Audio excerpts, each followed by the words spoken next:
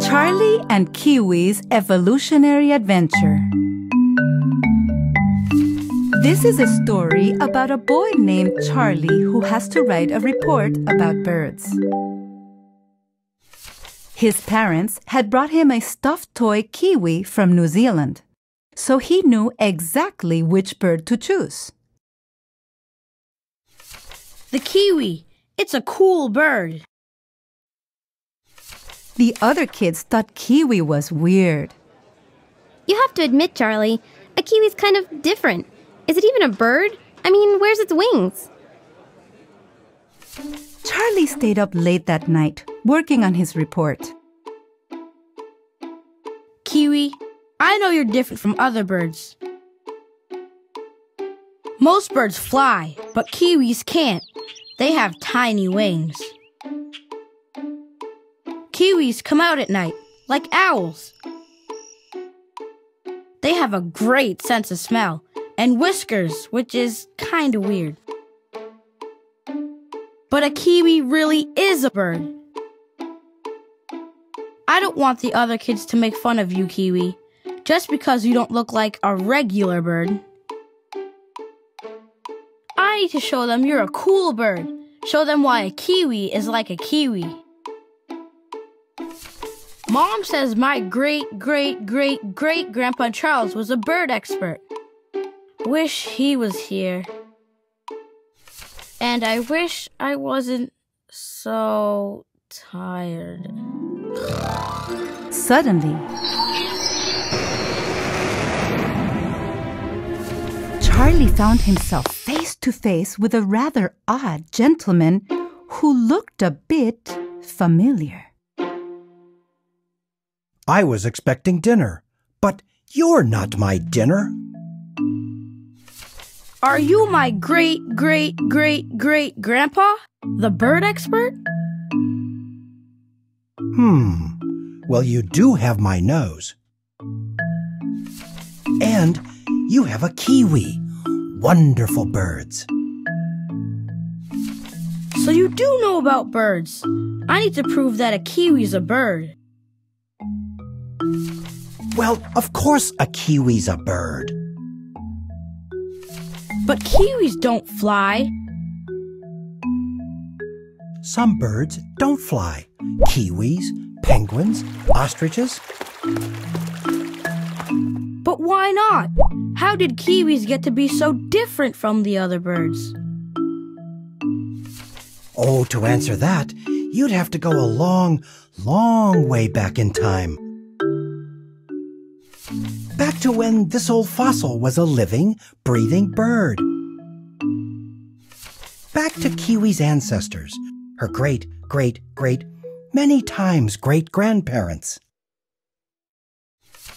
I have a time machine. Let's go. But it's time for my dinner. Okay, you said a long, long way back in time. No, not that far back. But it was too late. The time machine was taking them way, way back. Long before kiwis, more than 150 million years. To the age of the dinosaurs. Oh dear, I'm afraid we're a long, long way from dinner. That can't be Kiwi's ancestor. That's some kind of dinosaur. At least, I think it's a dinosaur. It has claws and teeth like a dinosaur. But are those feathers? Feathers. That should mean it's a bird. It runs on two legs like a bird, but it's got teeth instead of a beak. If it is a bird, it's a really odd bird. It's not a bird. It's a dinosaur. They run on two legs, like T-Rex. But why would a dinosaur have feathers? They don't fly. Well, feathers do keep birds warm. These guys need more feathers then. They look cold. Animals can't just grow feathers when they want to. They have to inherit them from their parents. Like these babies, with more feathers, they'll stay warmer. A little difference like that could help them survive. A little difference like that? I have this idea. If you could speed up time, you might see that lots of the warm, fuzzy, feathery ones survive and grow up. Whoa! Apparently, you can speed up time. And the warm, fuzzy, feathery ones have survived. Look! The warm, fuzzy, feathery ones have babies. And their babies have feathers too. Good thing, it's getting cold. The babies with fewer feathers aren't doing so well. There are fewer of them in each generation. And more fuzzy, feathery ones. Now they're all feathery. But they're not all the same. Some of them have longer feathers on their arms. When they jump to catch prey, they kind of glide.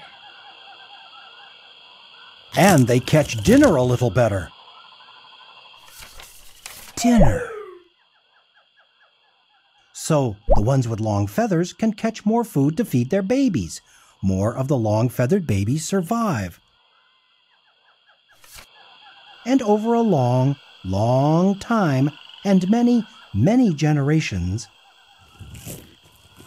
little changes in each generation can add up to big changes. Big changes, huh? Let's see what happens next.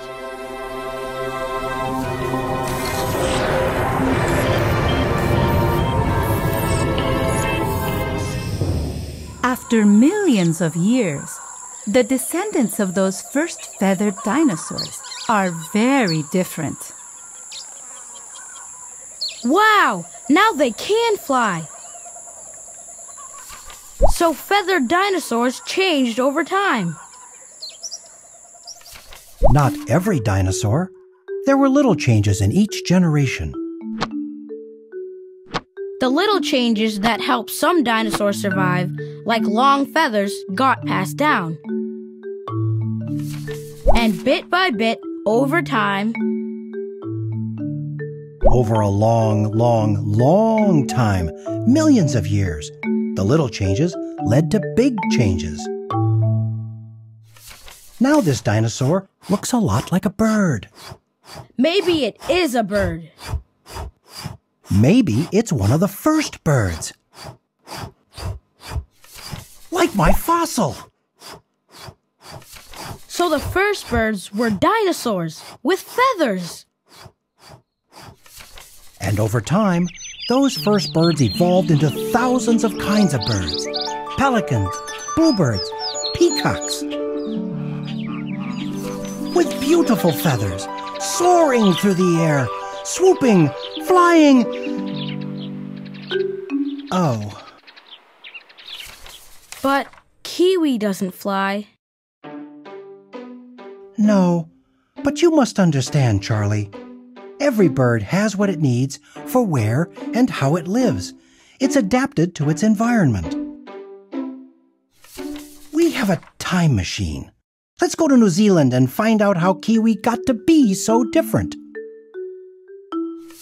And they took off for the time of the first Kiwis, 50 million years ago. I don't see any Kiwis. No, but New Zealand's an island, so watch out for eagles! On islands, hawks and eagles are the big predators instead of wolves or lions. Kiwi can't fly. She'll get eaten. But Kiwi was safe on the ground, hidden in the grass. If it's dangerous in the air, maybe it's better not to fly. So maybe some birds don't really need wings. Look, Charlie, eagles sleep at night. So some birds might be safer if they come out at night. If they had whiskers, they could feel around in the dark, like a cat. And if they had a good sense of smell, they could sniff out tasty bugs. Charlie was starting to see how a kiwi might have gotten to be a kiwi. Kiwi, way back then, maybe your many times great-grandparents were like regular birds. But if some had little differences that helped them survive, Bit by bit, those little changes could add up. So, over time, over a long, long time, millions of years and many, many generations, kiwis became an amazing, night-striding, bug-hunting bird. Look at you, Kiwi. You're not weird. You're just right for life in New Zealand. You're a cool, different kind of bird, but you are a bird. Penguins and ostriches came from flying birds too, right? Robins, eagles, peacocks, they all go back to earlier birds.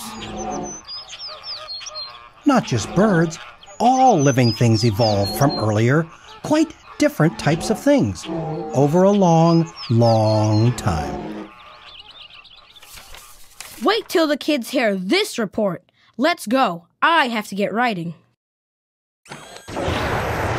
And so they zoomed home in the time machine, stopping briefly in 1880. Charlie, take my fossil with you. It's the evidence! Charlie and Kiwi were back just in time. The next morning... So that's why kiwis are like kiwis, and why kiwis And robins. And penguins. And eagles. and every bird is different, but all part of one big, amazing family. And if you could go way, way back in time, you'd see that all birds came from the same kind of ancestor. The dinosaurs. Whoa! Whoa! Back in 1880, great-great-great-great-grandpa had something new to think about. So if birds came from dinosaurs, I wonder if dinosaurs taste like chicken. Say, where's my dinner? The end.